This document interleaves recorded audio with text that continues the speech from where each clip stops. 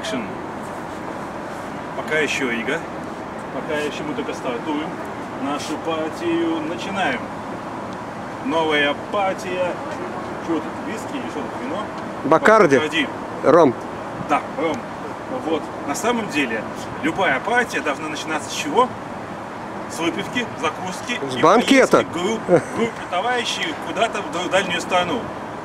В дальней стране они будут в хорошем настроении, у них будет праздник, и запомнится на всю оставшуюся жизнь, что наша партия сделала движение. Когда сделала движение, ну хотя бы в Швецию. Мы сейчас едем в Швецию, покидаем сумрачную Ригу. К сожалению, прогноз погоды неутешительный. Будет погода тоже такая слабенькая. Ну, то есть вблизи будет нормально все, а вот искать солнышко придется довольно долго. То есть солнышко выскочило, мы сразу раз и себя снимаем. Да, вчера было шикарное солнышко, вчера было просто замечательно. А сегодня мы пока вот здесь находимся в Риге. Вот, если Ригу поближе посмотреть туда, то мы увидим интересную букву Рига. Вот. Подойдите. Это Рига, это не Стокгольм, это Рига. Только в Риге такой можно увидеть. Периодически это снова облупливается. Они покрасят, полгода постоит, потом чего-то облупливается. Чем это объяснить, я не знаю. Какая-то такая вот мистика. Полтергейст, наверное. Да, наверное, полтергейст. Аура тут нехорошая. Да, кто-то приезжает и специально портит. Не. Вот, да, там 4 метра кто-то подпрыгивает, да. Да, подпрыгивает. Если бы. Что здесь интересно важно? Если вы посмотрите вон туда, там видно будка такая. Там наверняка есть выход на крышу. Задача начальства, надо будет раз предложение подать в письменном виде, поставить там такой колокол, чтобы провожающие могли в колокол звонить. Чего? По кому звонит колокол? Ну ладно, ну не колокол, что-нибудь такое музыкальное, веселенькое.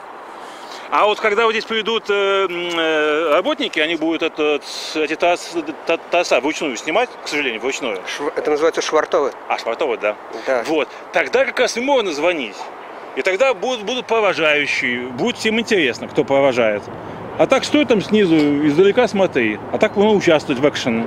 Экшен тоже должен быть. Но он же не держится только этими, там же еще... Не, он, конечно, как это не... в принципе, он не держит, на носу но... и на корме, швартовы. Ну, эти канаты, они, в принципе, есть и да, и на носу. Это швартовы называется? И задница на корме. Это корма. Ну ладно, корма, хорошо.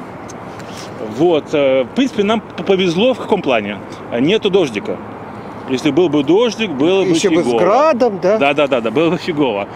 Поэтому, в принципе, вот зимой сюда всегда можно съездить в Стокгольм на халяву. Ну, только знать тогда, когда. Вот. Но зимой никто не ездит, потому что холодно. Все ездят в основном летом. Конечно. Да. Что мы будем искать в Стокгольме? Чего? Это моя такая маленькая программа, что я сразу озвучиваю. Мы будем искать котов. Не-не-не. Мартовских. Почему? Потому что у нас котов навалом.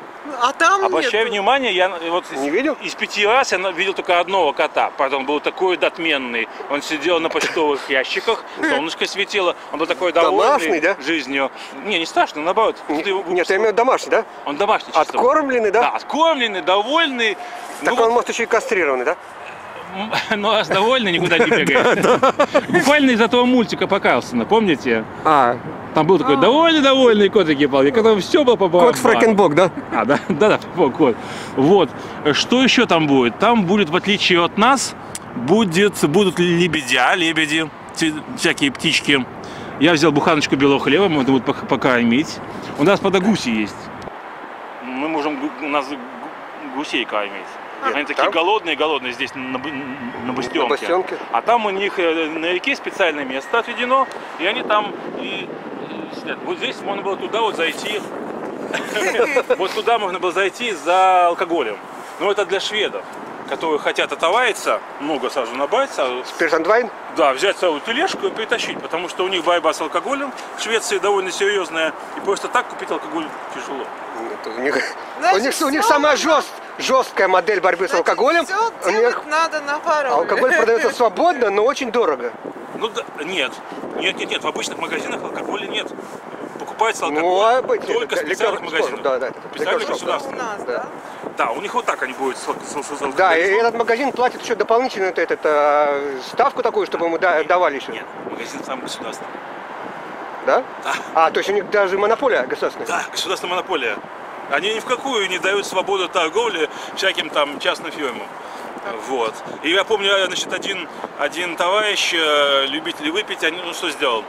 Он поехал в Швецию и думает, ну, попью шведского чего-нибудь. Ну, естественно.